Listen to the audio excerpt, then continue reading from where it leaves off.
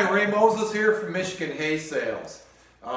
Yesterday I did a video on cracking black walnuts, and in this video I want to take the processing a little bit further because a lot of questions I always get are how do you separate all those shells from the nut meats? And again, I showed you yesterday cracking all those shells to get the quarters out. You're going to end up with a lot of small shell pieces. So I came up with an air aspirator, or what it is, it's modeled after a seed cleaner. I got on the internet last year and I looked, and there was a guy in the UK, he's got a website, realseeds.com, and they had a seed cleaner that they made to save garden seeds, to clean garden seeds, to clean small debris out of there.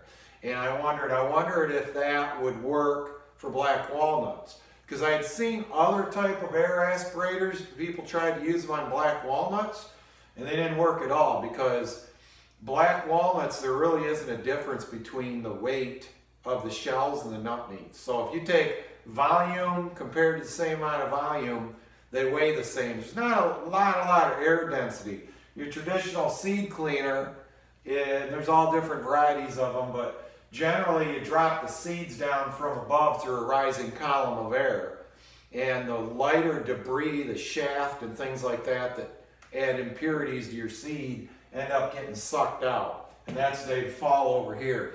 Well, I originally tried this. I made this seed cleaner a lot bigger than their little miniature seed cleaner for seeds. Remember, that's garden seeds. I put a 6 horsepower shop vac on this, and I dropped the material down through this rising column of air, and it just took like very small debris out of the airstream.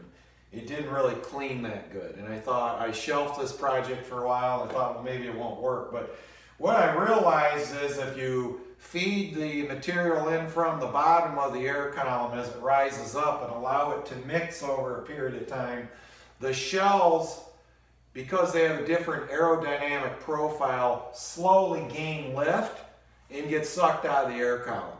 Okay? I've got a door in the back of this that acts, you can throttle your airflow, and you can use this with other nuts also, not just black walnuts. But let me demonstrate to you here, give you a demonstration on how this works. And another thing, so we're starting with 8 pounds, 5 ounces of material that came out of a bushel of 40 pounds of nuts. So this is what we ended up with after we cracked. So we're going to do some weight comparisons.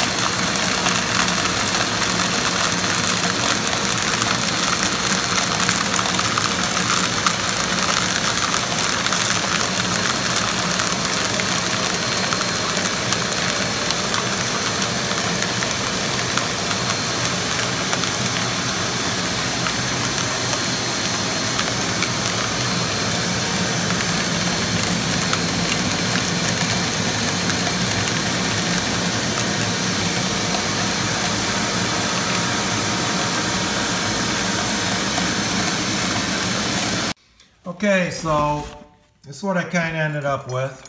You can tell by looking at this mixture, it's a lot more nuts now, a lot more nut meats. Now we could dial up the this setup here to suck a lot harder by closing this door. This is basically how I throttle the suction. Then you do end up risking getting more nut meat sucked up into the debris. There's some tiny pieces of nuts in here. And there's also, you know, accidentally, if you shove the column with too much and you have too much suction going on, you can get some good sized nut meat sucked up in there. So you got to watch that. But let's weigh everything and let's see what our overall yield is. You know, these are some nice quarters here. I think I read somewhere the percentage of nut meat in your average wild black walnuts is, I don't know, is it about 10 or 15%? I guess there are some cultivar black walnuts that do crack out at a lot higher percentage. So let me weigh this and let's get some numbers. Okay, so I ended up with 3 pounds, 12 ounces. We started out with 8 pounds, 5 ounces. So right off the bat, we took about 55% of the pre-sorted materials already been vacuumed out in the air cleaner. Now, next thing to do is let me go in and hand sort this, and let's figure out what our total yield of nut meat is using this whole process. Okay, so I like to hand sort these by putting them out on a cookie sheet like this, and basically picking them up with your fingertips. So you pick them up with your fingertips, you'll be less likely to run into shells, okay? If you just try to scoop them up, you're going to get tiny little shell fragments in there, okay?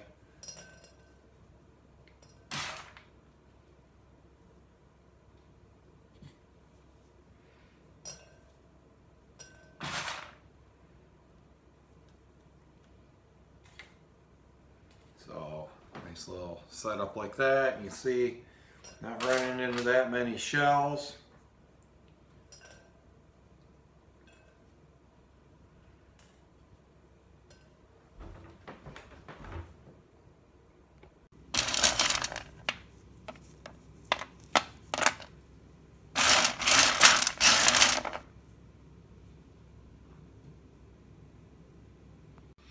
Okay, ended up with 11 ounces of shells and 3 pounds, a little bit over 3 pounds of nuts, about 3.06 pounds of nut meats. So that yielded, out of a 40-pound bushel, that's a 7% nut meat yield. That's really high. Usually it's about 5%, but 7% is pretty good there. You can see here, that's the shells. That ended up being, a little bit over 2 cups of shells, which was, so out of what we took and ran through the air cleaner, 81% of that volume was nut meat. So that's out of the original 3.75 pounds. Well, thanks for watching my video. I hope this is helpful. I had a lot of questions about nut sorting, and this is be good for the small scale producer. What the modern food packaging industry uses now, they use color sorters. And those things cost, on the low end, a little bit over $20,000. So I think they use a combination of a whole variety of different shaker tables. They probably do some air aspiration, and these color sorters can tell the color between a nut, meat, and a shell. And they also have infrared eye technology, but that's beyond the scope of what most of us small scale producers could even begin to afford. Thanks for watching.